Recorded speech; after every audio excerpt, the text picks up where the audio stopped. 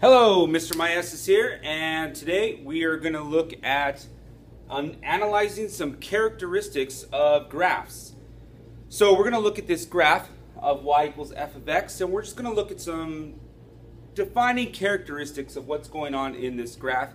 Some of this is going to be new vocabulary, and that's really what we're trying to get to, is that you get used to these terms and understand where each of these is happening. Now, if you haven't done interval notation, I suggest you go and take a look at a video on interval notation and come back because all of the stuff that I'm going to be doing is in interval notation, all the inequalities, okay? So, a couple of things here. We've got this graph y equals f of x. A couple of things I want to show is we know that this graph crosses the x-axis at -3, -1, 2, and 4. And so these are called its x-intercepts. We also sometimes call these the zeros or roots. So they would be here and then at 2 and at 4. So those are the zeros of the function. Now the other couple of things that we can see here is that this graph comes to a peak, then comes down, then also comes back up and comes up to another peak, and then comes down. These places where the peak happens, or down here where it bottoms out, comes up top, these are called extrema.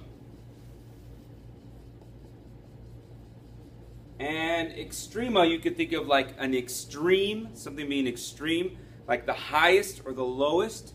Even though this right here is not the lowest value of y for our function, because we can see this goes down forever in this direction, this goes down forever in this direction, this is still considered an extrema because it comes to, it goes down and then comes back up.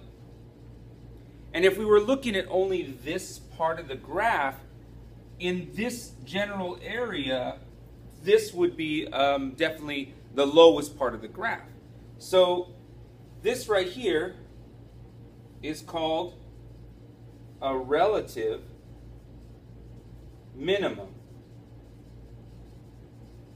And it's called a relative minimum. A minimum is any value, any part of the graph that goes down and then comes back up, or is low enough to where it would be maybe the lowest y value. Even something that comes to maybe a corner, like an absolute value, that would also be considered a minimum. So anything where we see that it changes, it either changes slope, or the slope of the tangent line at that point is 0, or it's an endpoint that is the endpoint that's the lowest value of y in our function, would be a minimum. So this point right here, this is also a relative because this is higher than this value of y. So this would be a relative maximum.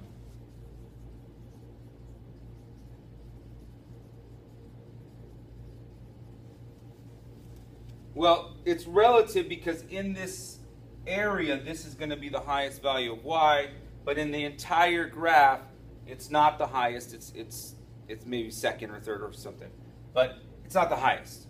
We have higher values, larger values of y. In this case, this value of y is the absolute largest value of y. There will be no y on this function that's bigger, that's greater than y equals 5. This is the absolute highest point. So if it's the absolute highest point, we call it the absolute maximum. So these are the maximums and minimums, the extrema, sometimes called the local minimum, the local extrema, and depending on what textbook you have, of this function y equals f of x. Okay, a couple other things that are interesting about this graph. We look at the general trend or the slope of the graph as it goes up.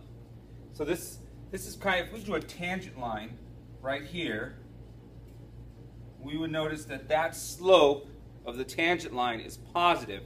In fact, every tangent line that we draw on this part of the graph is going to have a positive slope. So when we have positive slope, we call this part of the graph increasing. So if the graph is increasing, it has positive slope.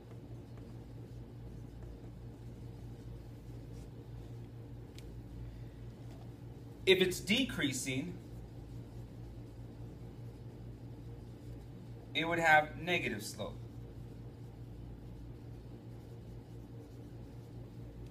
So let's take a look at this graph and label which part of this graph is increasing and which part of this graph is decreasing. So increasing,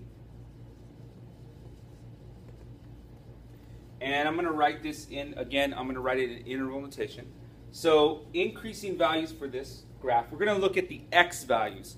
So our intervals are going to be in terms of x. At this point, at x equals -2, our slope is 0. So it's not a positive slope. Everything less than -2 is a positive slope. So this graph, this function is increasing from -infinity to -2. It's also increasing from 1 to 3. And those are the only places where the slope is positive. Remember, you're looking at maybe a tangent line to the curve and that slope being positive. So let's look at where it's decreasing.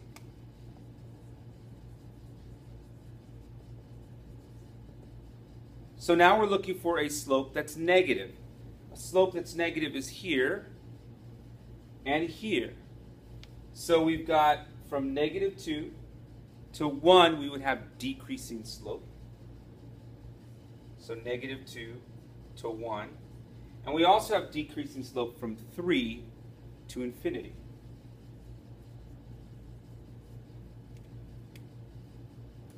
Sometimes the places that we see a change in slope from negative to positive, we call those critical points. Now, we've got one more part of this graph that we want to talk about, and that's talking about concavity. And what concavity is we're looking for the areas of this graph that are concave up. Concave up is like a bowl. Okay, that's concave up. Concave down, like this, it's like a hat. You put a hat on, that's concave down. You have a bowl, that's concave up. So we're looking at this part where it looks like it goes from concave up, concave down, and we want to label those. So let's look at concave up. Concave up, again, is a bowl, so we're looking for something like this. So the point at which it changes from concave up to concave down is called the inflection point. Now we're just going to estimate those here because we need a little bit of calculus to actually find the inflection point, but we're just going to estimate so that we can write these intervals here. So notice that this graph goes down like this. So it's like the hat, that's concave down. It starts to change concavity probably somewhere, well just because we're estimating, we're going to go ahead and say at 1. It changes from being concave down to concave up. So concave up would start at 1, and we'll go ahead and say that it changes concavity at 2. It probably more likely changes somewhere between 2 and 3, somewhere up here. It goes from concave up to starting to go concave down. But just for simplicity, we'll say between 1 and 2, this is concave up. So concave up between 1 and 2. Concave down would be where the graph goes down this way, down this way. So from 1 to -infinity, this is always going to be concave down. And from 2 to positive infinity, this is always going to be concave down. So we've got -infinity to 1 and 2 to infinity. Okay, so these are some major parts of a graph that we're going to need to make sure that we understand the vocabulary, being able to see where the slope is positive, where we have an increasing and decreasing function, and where the concavity is concave up or concave down. Okay, that's it for this time. We'll see you soon. Bye.